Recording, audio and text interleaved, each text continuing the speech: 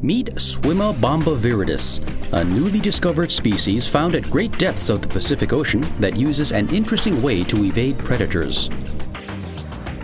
Called green bombers by researchers, the worms were described in the August 21st edition of the journal Science, along with 6 other related species. Using remotely operated submersibles, researchers led by Karen Osborne of the Scripps Institution of Oceanography discovered the new species at depths ranging from 6,000 to 12,000 feet off the coasts of California and Oregon. A few were also found in the Philippines. What makes these green bombers unique is their ability to drop brilliantly glowing green bombs to distract predators.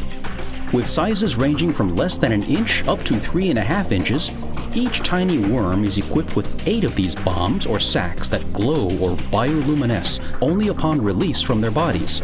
Scientists believe they're released when the blind worms sense danger, because upon deployment the worms use their bristles to swim backward.